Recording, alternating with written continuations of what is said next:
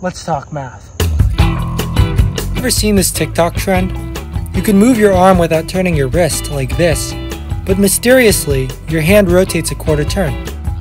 This was originally described by Ernest Codman, a surgeon at Massachusetts General Hospital in the early 1900s. This became known as Codman's paradox, but it isn't a paradox at all. So why does this happen? We look to a field in math called geometric phase. In modern math, there are plenty of fancy ways to describe it.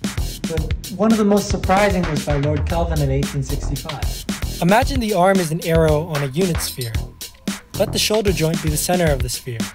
When you move this arrow in space, keeping its origin fixed, the arrowhead undergoes an obligatory rotation, as you can see here. If the ray traces a loop on the surface of the sphere and comes back to its starting point, the amount the arrowhead rotates is actually the area of the traced loop taken modulo 2 pi. In our TikTok video, we trace out a quarter-turn wedge that represents exactly 1/8 of the surface area of the sphere, or pi over 2 out of the 4 pi surface area. Take this modulo 2 pi, and we get a 90-degree rotation.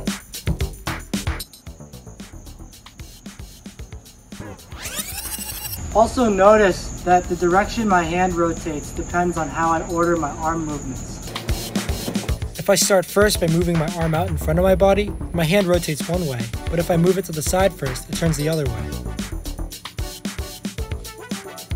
Looking at the big picture, we can use this idea of geometric phase to illustrate how a system changes even after coming back to its starting point, based on what path it took to get there.